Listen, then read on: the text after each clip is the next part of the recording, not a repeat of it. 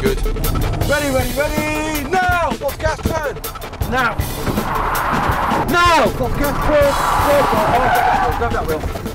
Excellent, well done.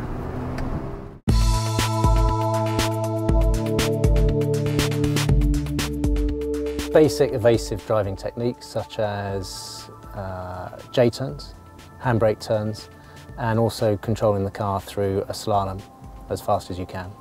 Well, my name's Dave Thomas. I'm the Managing Director of Spy Games Limited. I'm also the Managing Director of a security and investigation company. Spy Games was set up in 2001 to allow people to experience the world of espionage, spies and secret agents and play around at some of the stuff that we've done for real over the years. I was taught in the UK and I was taught on a Special Forces driving course, and those are the guys that taught me how to carry out all the various different manoeuvres. Sometimes if it's a very risky situation and there's a possibility of having a contact, then obviously you might be driving an armoured car, and that's a different kettle of fish. Again, obviously with the windows, with the armour plating and everything else, it makes it a very, very heavy car indeed, and you may have run flat tyres as well, so again that makes a difference to the car. So it'll behave differently, it will steer differently, brake differently, manoeuvre differently. What we're looking at today is obviously oversteer and understeer of the vehicle, so obstacle driving as we call it. So you're driving in and out of obstacles. If somebody puts an obstacle in your way to slow you down or prevent you driving through an area, you need to be able to handle the car at speed, keep control of the car, which is most important. And then obviously the anti-ambush drills that we taught today was the J-turn primarily. So again, if you're at a set of traffic lights and you need to reverse back at speed, you haven't got time to do a nice slow three-point turn, you literally want to whip the front of the car in around and get away from the contact as soon as possible. So a nice bit of speed, not too much to feather around the corner. As we come around, accelerate, hit the cones, hit them, accelerate through, and then around. Again, nice and tight, off, feather it, accelerate, coming around.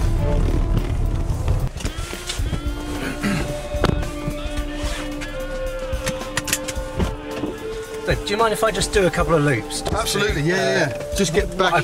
What I didn't do was probably test the feel of the car out. Yes, enough, so. yeah. The key thing is you know when to jab it and then turn in or turn out.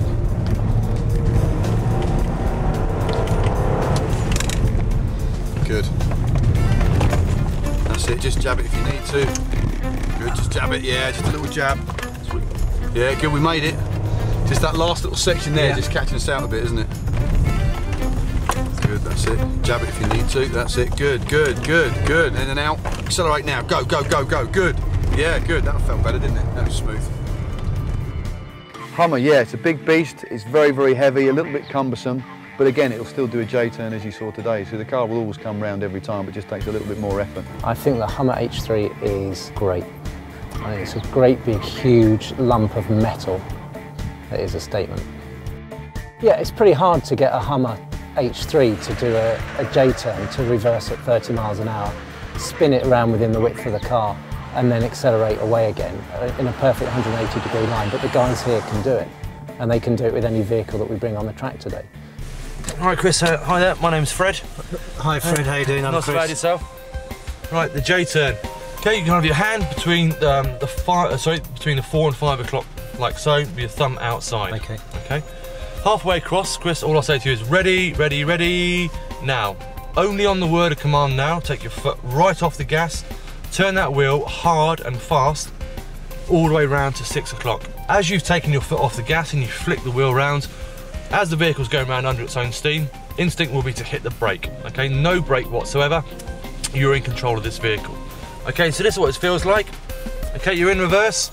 My hand between the 4 and 5 o'clock position, okay? My foot will be flat down on the gas, which it is now. So all the way down, all the way down.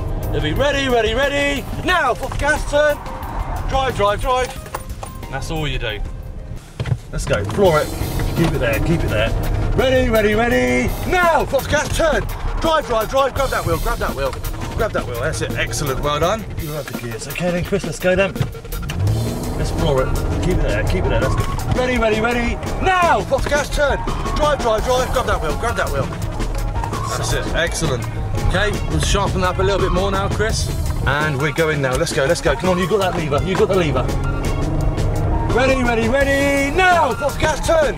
Drive, drive, drive. Excellent. Up to the barriers, we go from here. Stop there, stop there. Let's go, you got the gears, you've got the gears. Let's go, let's go, let's go. Come on, come on. Ready, ready, ready, now! Off gas, turn! Drive, drive, drive! Excellent. Same again, up to this cone here, same drill. And let's go, come on, come on. Ready, ready, ready, now! Off gas, turn! Drive, drive, drive! Excellent, strap to those tyres, gently, gently, stop there, that's it, gently, that's it, well done. Strap to those tyres there. By the end of the day, you'll feel very, very confident behind the wheel of a car. And the good thing about doing it here is you're a safe, controlled environment with instructors with years and years of experience in terms of driving, but also in a car that's not yours and you don't really care if it gets damaged. That's the key thing. Having confidence behind the wheel, and that will be really half the battle. Just the ability to get out of something tricky, even if it's not someone that wants to blow your head off, is going to be pretty useful. And anything you do, spending more time being taught by experienced drivers, is going to teach you to be safer and maybe also allow you to have a bit more fun when you're driving. It's pretty eye-opening to see how fast they can do things.